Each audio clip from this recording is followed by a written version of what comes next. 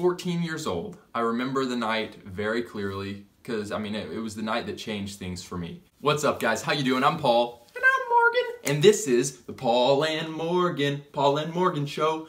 Today's video, we got Morgan Cat Statue joining us. Morgan Cat Statue, you know that I have a special place for you in my heart. So today, you guys, I thought I would talk to you about my testimony, my story. If you are new here, we are making Christian advice videos on life, love, and dating to help you have hope and be free. So subscribe. I do feel like these are unique opportunities, so let me pray for us. Heavenly Father, I'm grateful that I get to share what you've done in my heart. I pray that you would minister through this story. You would use my words, help me to articulate, and just bless this video. Bless them. In Jesus' name, amen. Where to begin? Cat Statue Morgan, as usual, anything that you have to chime in, something that maybe I forget to say, go ahead and blast it out, because your purrs are music to my ears. So my story, I grew up in a Christian home. I was actually homeschooled. My mom and dad both hung on to very Christian values, morals. They trained us up in the Bible, okay? It was good. I'm blessed by that. I am blessed by my upbringing.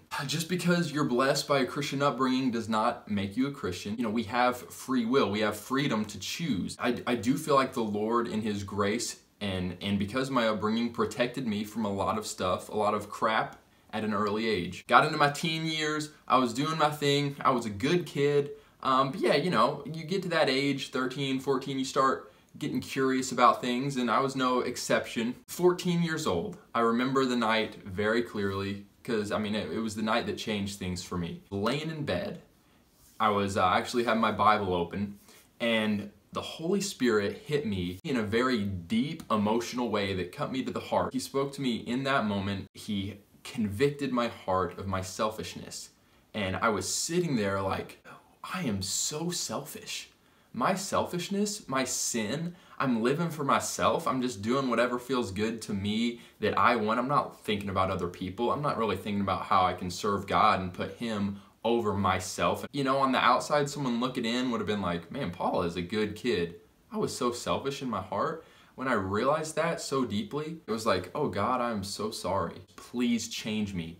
And the second thing He showed me in that moment was, Paul, I love you so much. It was just like He filled me up with His love. The Bible says His kindness leads us to repentance. He was so kind to me in that moment. And that night changed me. What's that? Talking to Cat Statue earlier, he actually had a similar experience. You'll get your time to share in another video, maybe.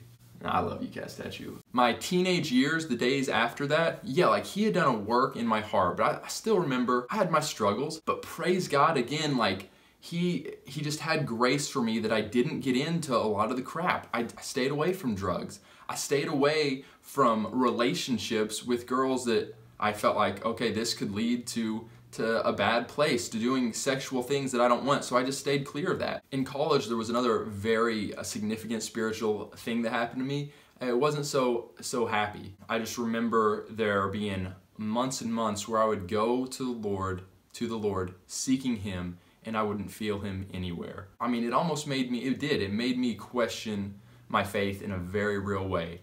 I was going and spending time praying, nothing, didn't hear, didn't feel Him. It was like He had removed His presence from me.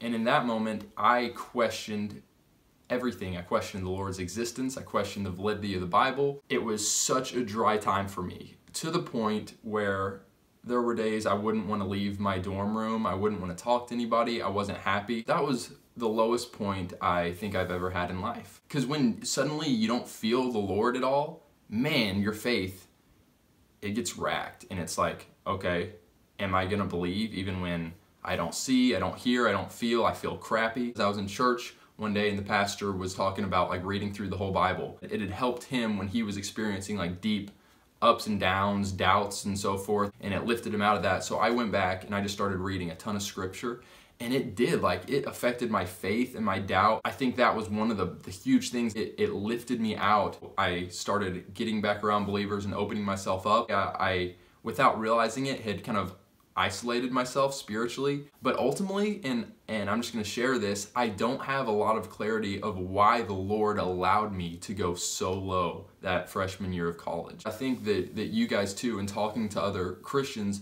Like, we have moments where we get super tested, and if you're like me growing up in the church, suddenly you're like, Paul, do you believe this? Do you really believe this? Why? You're not with your parents anymore telling you what's true, telling you the Bible's true. Do you really believe in God and what he says in his word? And when you suddenly don't feel him at all, are you going to choose to believe? And I had to go back to things like, look at the world, look at the amazing creation, look at my skin. Like, I remember just like, I am not by chance. Like, God is real. You just start going to the fundamental things, and it's a good place to get back to that. So I guess, I mean, I can see kind of how the Lord used that really dry time, but I still don't have total clarity, and I hope someday I will. I hope that made sense and wasn't just like, what's Paul talking about? The Lord brought me out of that time, praise God, and I've never gone back to that.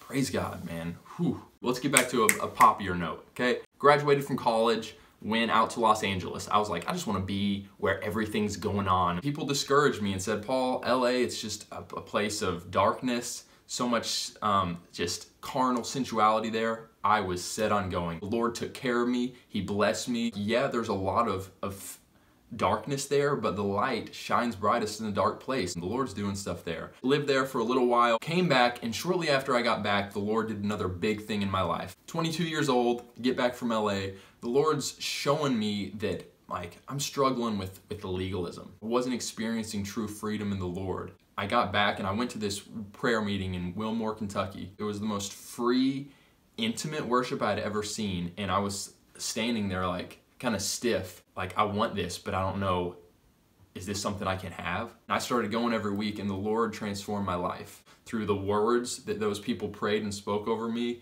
through the worship, he allowed me to enter in. One thing he spoke to me shortly after that first meeting, Paul, I am so worthy to be praised. I am worthy of your whole heart in worship. And that hit me, and it transformed my worship. Also, he started teaching me freedom from legalism, freedom from trying to make myself a stronger Christian, faith in Christianity in my own strength, but rather to just be who God created me to be and to live in him. He's shown me so much, and Morgan's helped me with this even, so this is very recent, but just how much authority we have in Christ, that we can walk in freedom from just Satan's attacks. Like, yeah, his attacks are real. Satan is going to try to beat us up, but we have God on our side. If God is for us, who can be against us? So here I am now, walking with the Lord, married to my wife, Morgan. She encourages me in my faith all the time. Cat Statue, any thoughts on my testimony? Can you relate to that? Because I know you have a pretty powerful testimony. You stole food, specifically fish, out of fine dining restaurants, and you were kind of delivered from that. That's a pretty cool testimony, and maybe you can share that with us sometime. Comment below with any questions you have about my testimony, what I shared, or also maybe comment an encouragement for someone who might watch this and be like, I just don't know if God's real. I'm struggling with my own testimony. You know, the comment section is just to encourage and strengthen brothers and sisters in Christ. Give this video a thumbs up if you enjoyed it. Guys, thanks for watching. Have a wonderful rest of your day. We got merch coming, I think, next week. Get ready for that. Cat Statue, as always, okay. We'll catch you all very soon. Have hope. And be free. Listen to this. What's that?